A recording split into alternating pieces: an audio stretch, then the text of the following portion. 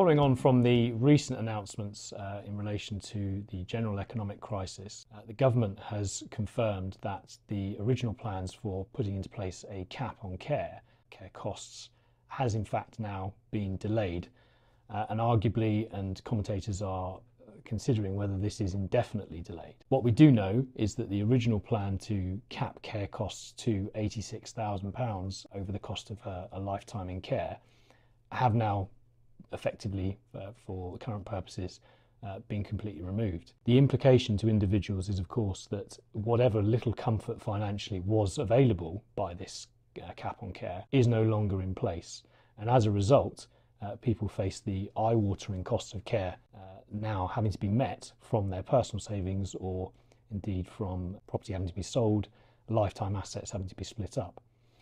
This is obviously coming as devastating news to families facing care cost crisis, but what also should be considered fundamentally before any financial implications are factored in is whether the individual should be paying at all. What is often overlooked is the fact that continuing healthcare funding will meet the cost of an individual's care in full if it's the case it can be established that the need for care is primarily due to health reasons. Where this is the case, there is no liability for cost whatsoever. The NHS meets the cost in full, irrespective of what the financial situation of the individual is. Because of this, there can be some misinformation being provided, and unfortunately, people that should be providing the funding being incorrectly denied it. As a company, Compass CHC are available to assist in this area.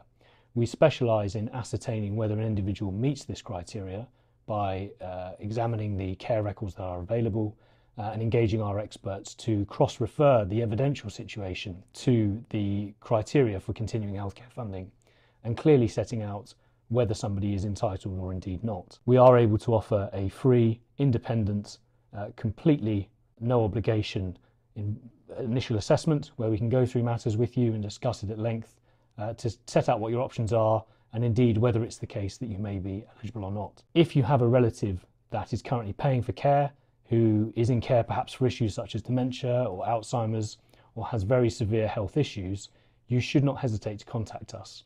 We can go through matters with you, explain the situation and set out what the options are available to you.